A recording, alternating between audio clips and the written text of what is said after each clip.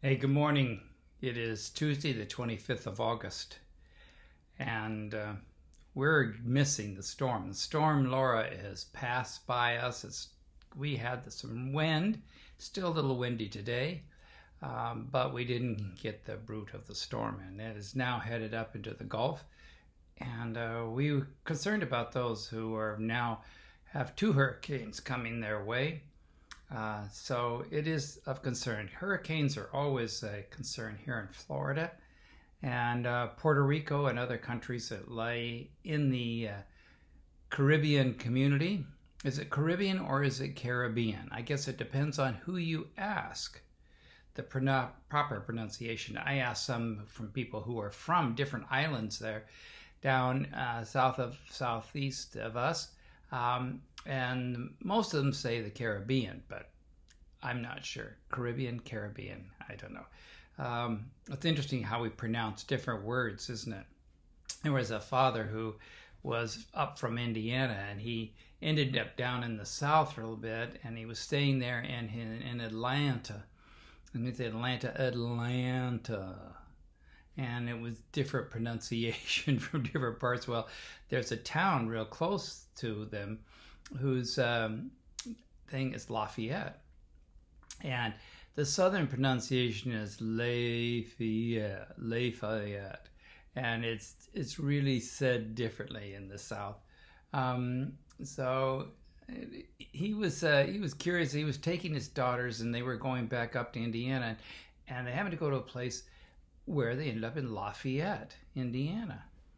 And he was like, well, I know. So they stopped at a Burger King.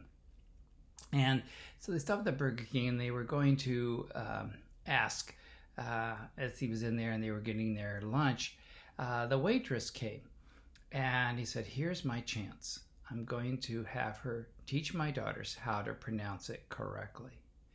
And so he turned around and says, could you share with my daughters how to pronounce this place as it's properly pronounced?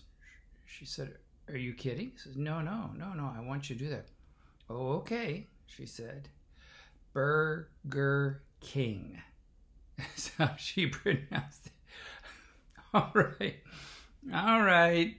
Got that. I remember my son, when he was small, they would say, where are you going for lunch? And we had never been in Burger King, but he'd say, Burger King? We're going to Burger King? He'd never been in Burger King, but somehow he had seen it on television or whatever. Well, no matter how you pronounce it, communication is an important thing, and the Lord communicates with us. One of my fathers, and he had several, several psalms that he enjoyed, but he put many of them to memory. And now with new translations, sometimes it kind of messes up that. But here in the first book, the first part of the psalm, the first psalm is written, and he liked this part. And I remember him repeating this to him. Blessed is the one who does not walk in the steps with the wicked, or stand in the way that sinners take, or sit in the company of mockers, but whose delight is in the law of the Lord, and who meditates on his law day and night. Now, the law was considered about the first 5 books, so meditating on God's word would be a way we might say it today. The laws, the prophets, the New Testament, all those things. Meditating on the scriptures, because it gives us guidance and hope, and it gives us faith. Faith cometh by hearing, and hearing by the word of God. The importance of communication God chose. He chose to write down and reveal himself through his word. Yes, the greatest revelation was through Jesus, but he chose to write it down through the prophets over 1,600 years of writing. It's amazing how that communicates to us the great truths of God, isn't it?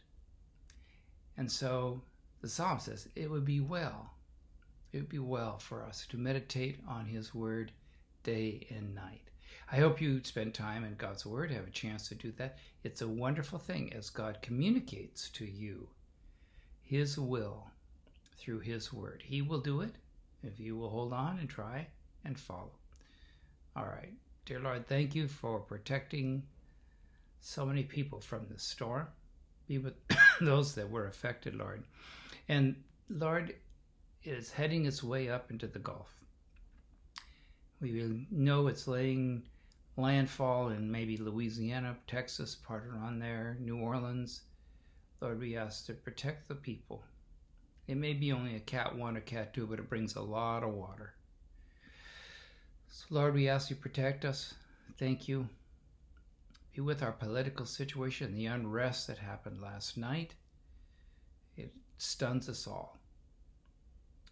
We ask that you may help us through this time of trouble. Thank you for being near, and thank you for being able to act. We praise your name for that, Lord. In Jesus' name, amen. All right. God bless. Have a great day. We will see you tomorrow.